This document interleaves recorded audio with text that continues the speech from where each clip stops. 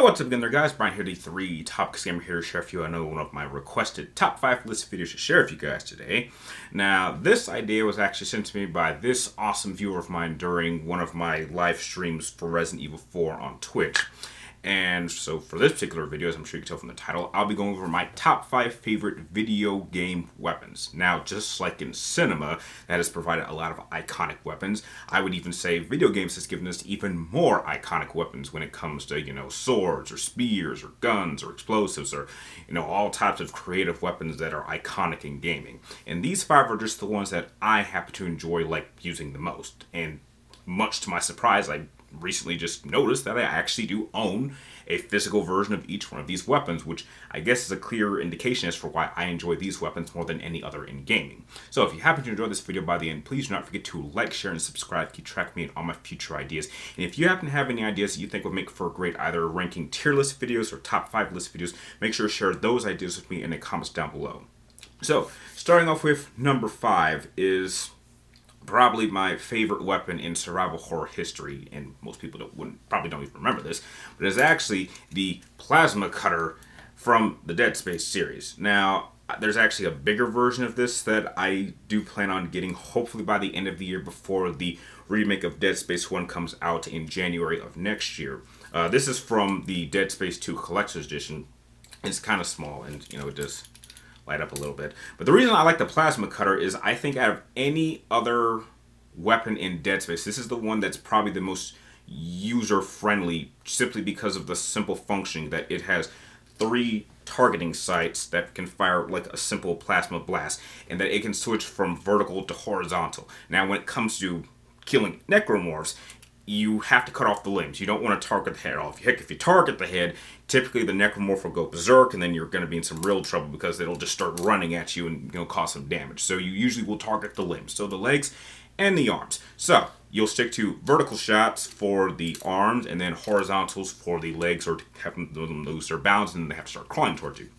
And it's really, it really, for just about every single enemy between, I would say, Dead Space 1 and 2, this really is just the typical fallback weapon. I mean, don't get me wrong, there's plenty of weapons that are built to deal with, stronger enemies or bigger enemies, or, to set up perimeters or deal with mass groups of enemies. But it just always seemed that no matter what situation I was in, the plasma cutter was always a great weapon to fall back on. And I believe even in Dead Spaces 1 and 2, there's a trophy that you'll get if you actually do beat the game simply using the plasma cutter. So the fact that, even the creators acknowledge that is a prime reason as to why the plasma cutter is my favorite, not only gun in Dead Space, but my favorite primary, firearm in survival horror games history, which is why it is number 5 on my list. Now, going into number 4 on my list, we're going to have to visit the Infamous franchise. And my 4th favorite weapon in gaming history has to go to the amp from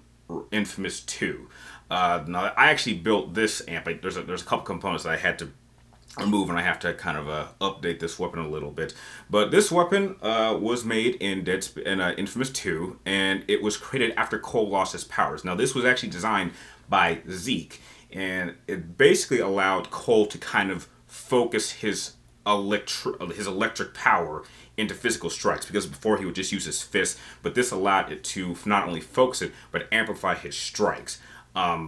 Fairly basic, I know, 2-prong. It doesn't see, it's more of a bludgeoning weapon, but when Cole charges it up, it can do some pretty serious damage. But I just love the idea. I mean, I love the coils, because that definitely is a sign of channeling electricity or power in that case.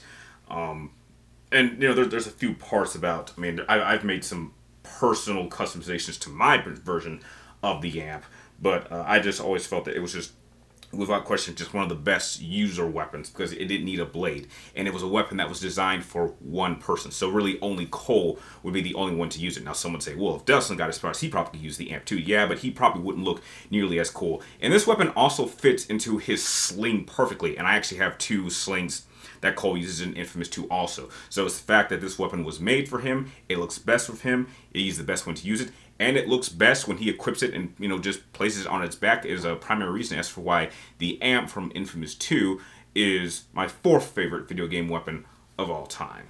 So now let's jump into number 3. Now going into number 3, we'll have to venture into the Kingdom Hearts franchise, and I'm sure you guys just from that note can guess what this weapon is. But it is, of course, going to the Keyblade. Now there are many variations of the Keyblade, and this one is dubbed the Kingdom Keyblade. This is always, regardless of what Kingdom Hearts game you're playing, typically the first Keyblade weapon that you get. And to be quite simply, it is a giant magical key. It is used to unlock doors or to close doors between worlds. It is much like the amp from Infamous 2. It's not necessarily a cutting weapon, although you can typically cut it. It's more of a bludgeoning weapon. I don't know, maybe the key edge here could be used to cut. And if you happen to have one of these, it kind of makes you a Keyblade master. And there have been several very powerful, skilled, and awesome Keyblade masters throughout the franchise. And, you know, I don't know when Kingdom Hearts 4 will come out, but this was just typically one of the best. It takes a simple object and turns it into an iconic weapon, which is a key. And it's a pretty cool looking key in terms of color and design. And this one I wish could be two-handed, but we can only wield this sucker with one hand. I wish this part wouldn't move around too much, but I've always liked how, you know, it always had the little, the Disney, the Mickey Mouse symbol at the end of the keychain. You can, I believe in some of the games, you can actually customize the keychain and give it a couple of new abilities, so that's always cool. So yeah, number 3 on my list has to go to the Keyblade from the Kingdom Hearts franchise. So now that you guys know that one, let's jump right into number 2 on my list. Now for number 2 on my list, we will have to venture into the Devil May Cry franchise. Now, I actually did do a top 5 list video of my top 5 favorite Devil Arm weapons in Devil May Cry 5, which I'll be sure to leave a link if you want to check out that video. But obviously, the number 1 weapon in that list is also number 2 on this list, and that happens to go to the Yamato Sword. This is as far as I know, currently standing in the storyline, this is the last remaining weapon that belonged to the Dark Knight Sparta, and it has been in the possession of practically every single bloodline member of the Sparta bloodline. So it went from Sparta to Virgil to Dante to Nero back to Virgil. And it is simply a katana, but it is a katana that actually has the power to cut through anything, including dimensions. It is very powerful. I think, obviously, this is, Virgil's most iconic weapon, and I don't think anyone is able to use the Yamato as well as he is. And he just so happens to be my favorite Devil May Cry character of all time, even more so than Dante, even though Dante is the main character. But I just think that Virgil is a bit more of a badass. Now, there have been, as far as I know, there are 2 variations of the Yamato. The one I have here is the one he uses in Devil May Cry 3. The heart, the handguard is, circular shape as compared to how it is in Devil May Cry 5. And there's actually can't see it from here, there's actually a dragon logo at the top, which, I thought was pretty cool.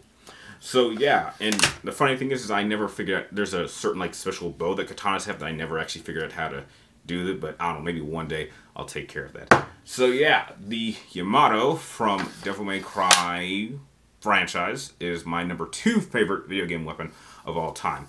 But it is only outclassed by one even more badass looking and hard to find replica weapon on my list. So now that you guys know number 2, it's time to go into the last weapon on my list and my all-time favorite.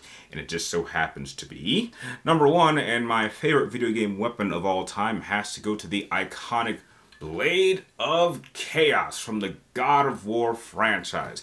This is the very weapon that was given to Kratos when he made his deal with the God of War Ares for him to destroy his enemies, and then Kratos would practically use this weapon for the remainder of his life, and he, recently actually got it back, or decided to start using his Blade of Chaos again in God of War 4.